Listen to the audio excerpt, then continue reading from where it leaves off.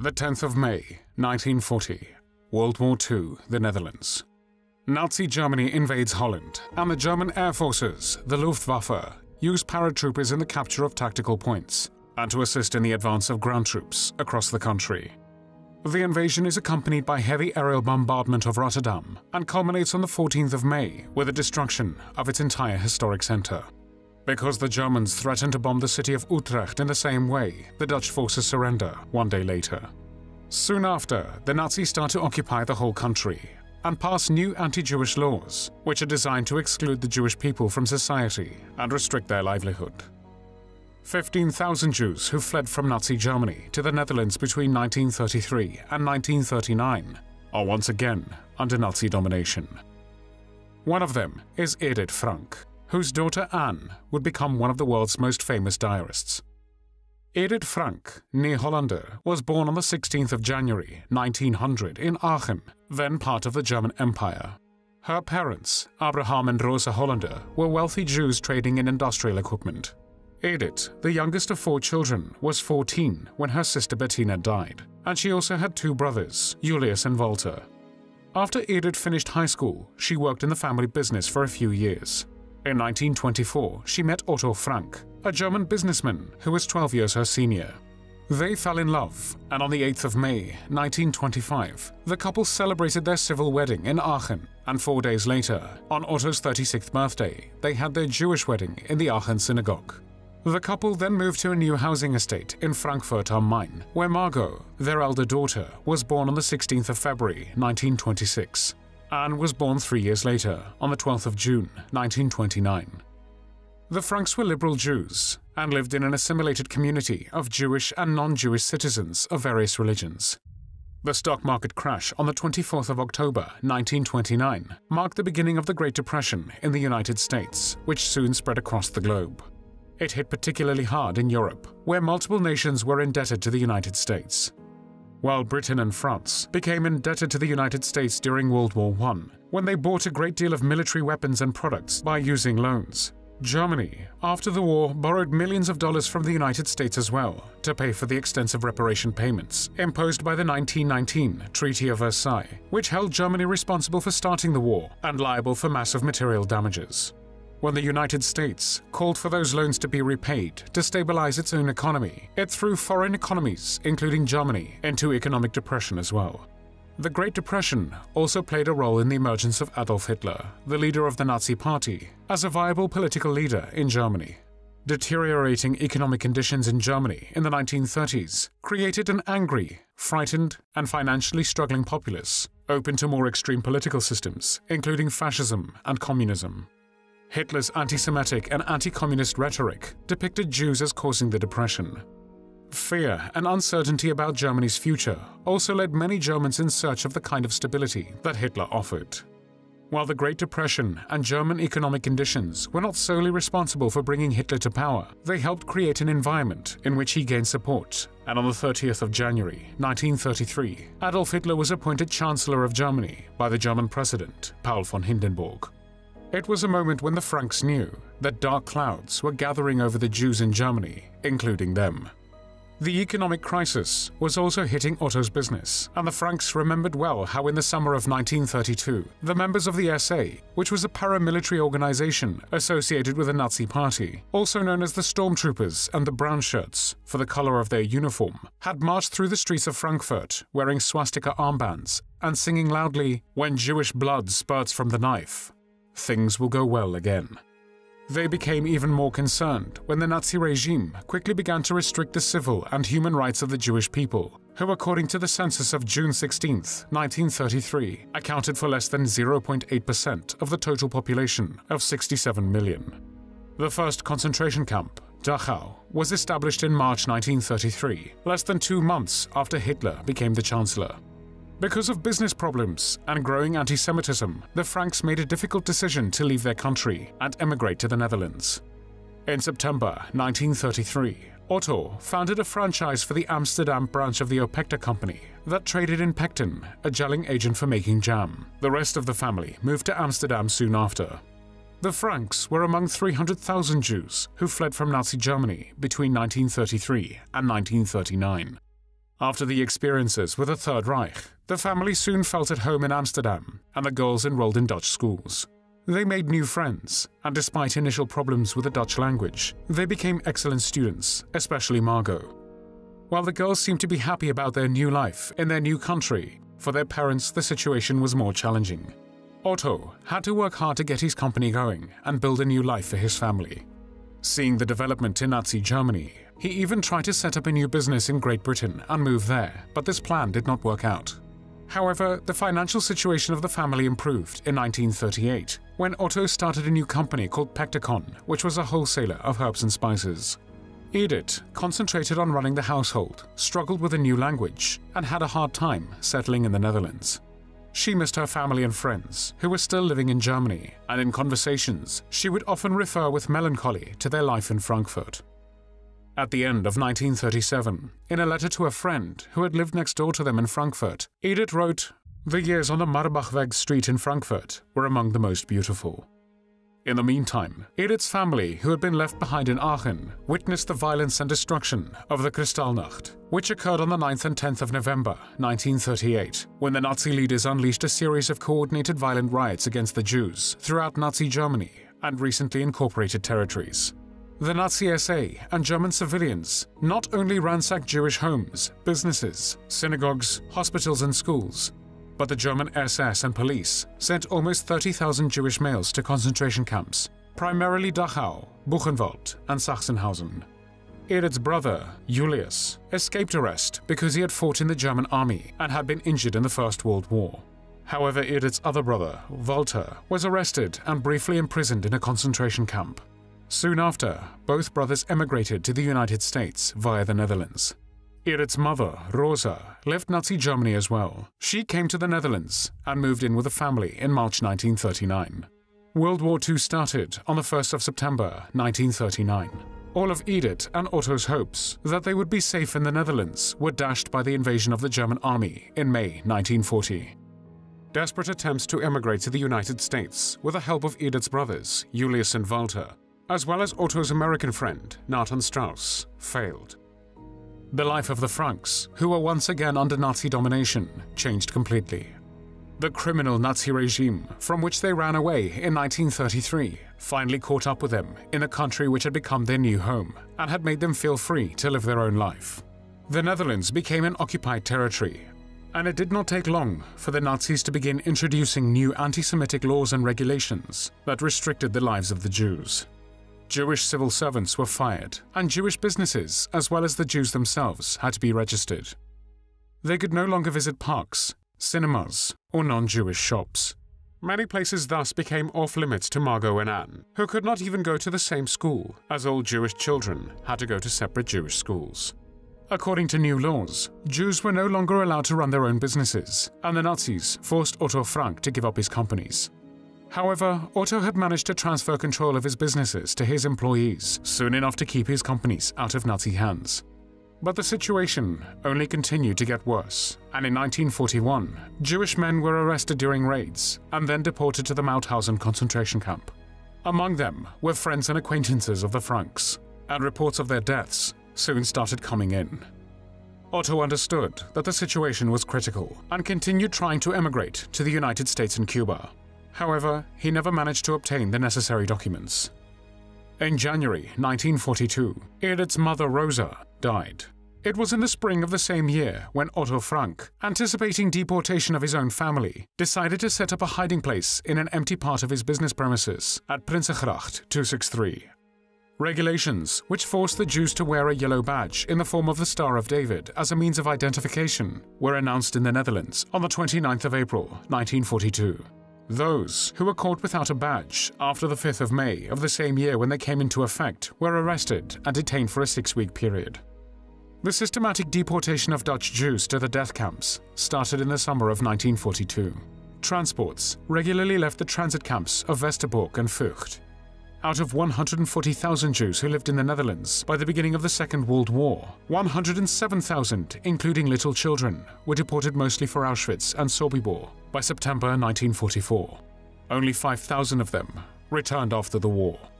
Before going into hiding, the 12th of June 1942 was probably the last happy moment for the Frank family. It was the day when Anne celebrated her 13th birthday and received her diary. A diary which would one day make her famous, and in which she would write about her thoughts and feelings during the difficult times that were to come. Less than 1 month later, on the 5th of July 1942, Margot, Anne's sister, received a call-up for a so-called labor camp in Nazi Germany. Knowing the fate of their friends and acquaintances who had been sent to such camps and never returned, the Franks did not hesitate for a second. The next morning, they went into hiding in order to escape persecution. In the Secret Annex, Edith and Otto were to stay with a rebellious Anne and a thoughtful Margot for 761 long days. After 7 days, the Franks were joined by the von Paus family, made up of Hermann and August, and 16-year-old Peter, from whom Anne would receive her first kiss. In November, they were joined by Fritz Pfeffer, a dentist and family friend. It is Anne's diary, thanks to which we know how the Frank family and 4 other Jews lived for more than 2 years, in a 3-story space, entered through a revolving bookcase. The people in hiding were completely dependent on 6 helpers. These were Miep and Jan Gies, Johannes Kleiman, Victor Kugler, and Beb and Johann Voskeel.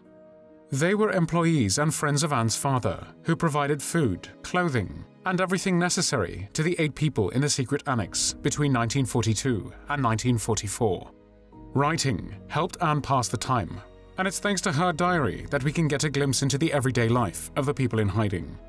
It was important to be silent, especially from 8:30 a.m., when the men in the warehouse, which was located below the Secret Annex, started their working day. Any sound could cause suspicion. The morning was devoted to reading, studying, and preparing for their lunch break. At 12:30 p.m., when the warehouse workers went home for lunch, a few of the helpers came up to the Secret Annex to have lunch with the people in hiding. Miep Gies usually stayed in the office to keep an eye on things.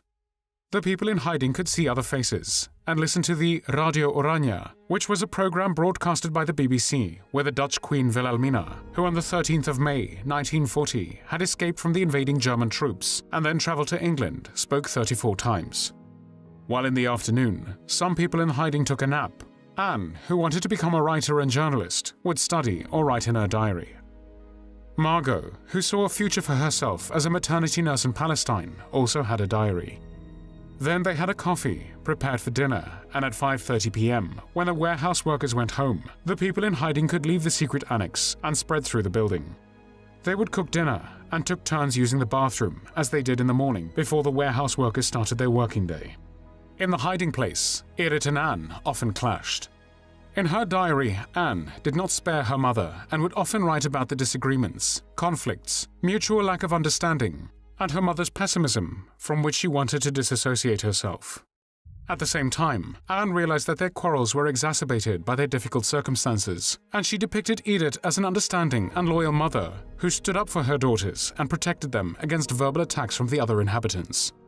As Anne grew wiser, she managed to keep things bearable and wrote in her diary, "I usually keep my mouth shut if I get annoyed, and so does she. So we appear to get on much better together." According to Otto, Edith suffered more from their arguments than Anne did. And even though he was worried about Edith and Anne not having a good relationship, he never doubted his wife as an excellent mother who put her children above all else. Although she often complained that Anne would oppose everything she did, Edith was comforted to know that Anne trusted in her father Otto. Edith had a hard time in the Secret Annex. According to Miep Gies, one of the helpers, she suffered from feelings of despair, and although the others were counting the days until the Allies came, making games of what they would do when it was all over, Edith confessed that she was deeply ashamed of the fact that she felt that the end would never come. The situation became more dangerous after September 1942, when special units were formed, made up of Dutch collaborators that began hunting for the hiding Jews. An estimated 25,000 Jews went into hiding in the Netherlands. 2/3 of them survived, and 1/3 was betrayed and discovered. To this day, we do not know the reason for the police raid, but the hiding period for the 8 people in the Secret Annex came to an abrupt end on the 4th of August, 1944. The hiding place had been discovered, and its 8 inhabitants were arrested. 2 of the helpers were also arrested. One of them, Victor Kugler, remembered how Margot had been weeping silently during the arrest. The Dutch police officers who arrested Edith and the others in hiding were headed by an Austrian SS officer, Karl Silberbauer. While Silberbauer confiscated their valuables and money, he scattered out the papers and notebooks.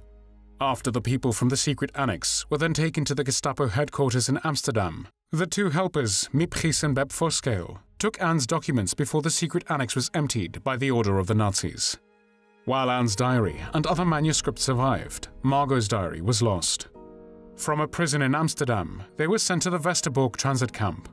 They ended up in a prison barracks, and the men and women were separated. As convicted offenders, Edith and her daughters had to do the dirty and unhealthy work of taking old batteries apart for reuse. According to fellow prisoner Rosa de Winter, in Westerbork, Edith was quiet and she seemed numbed all the time. On the 3rd of September 1944, the Franks were deported to the Auschwitz-Birkenau concentration camp. Their train was the last one to leave Westerbork for this extermination camp, located in Nazi-occupied Poland.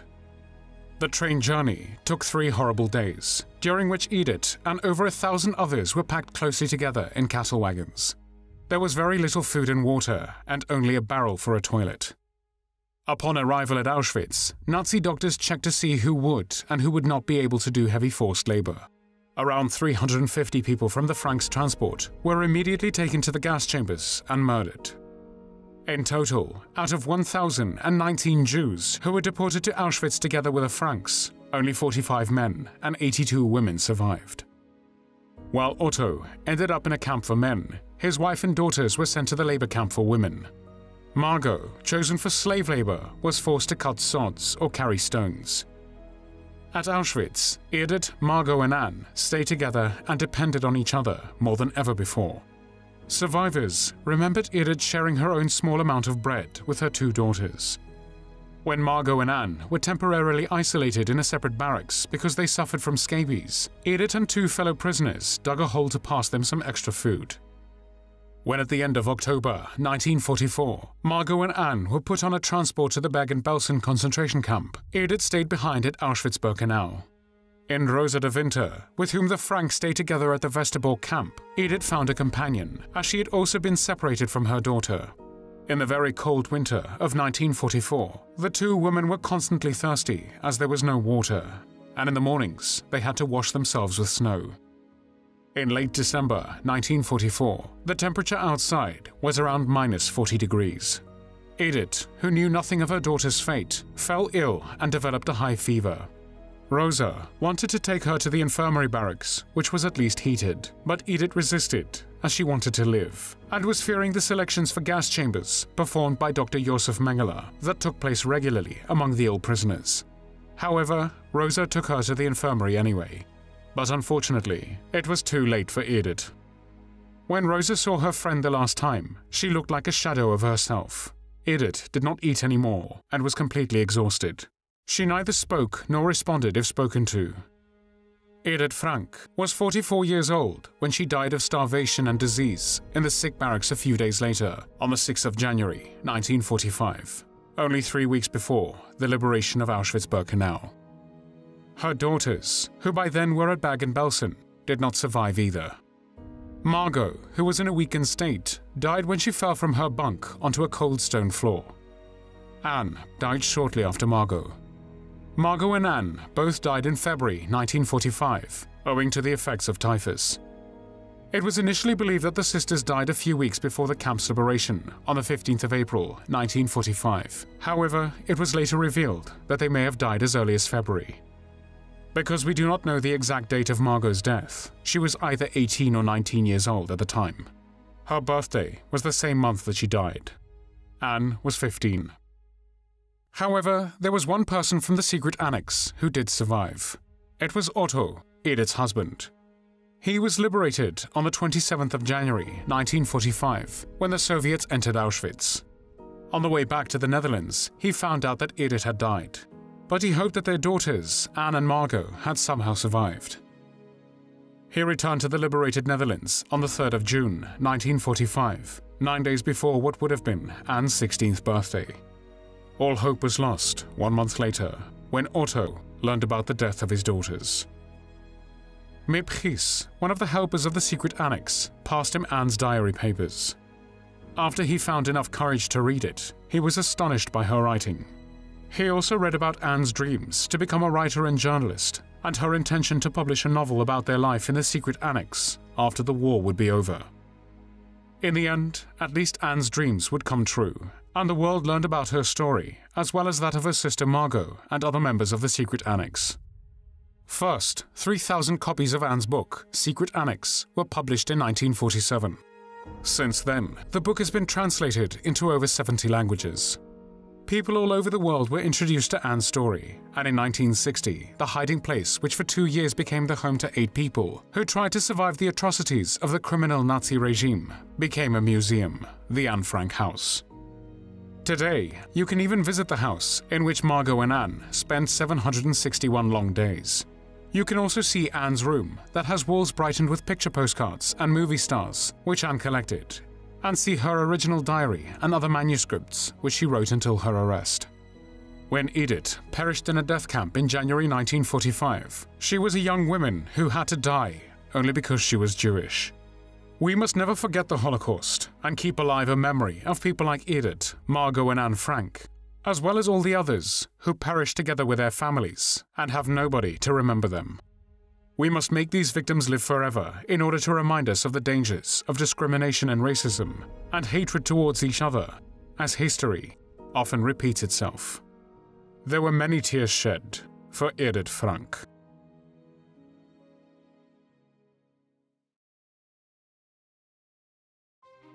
Thanks for watching the World History Channel. Please help us to create more videos by clicking on the donation link. Thank you, and see you next time on the channel.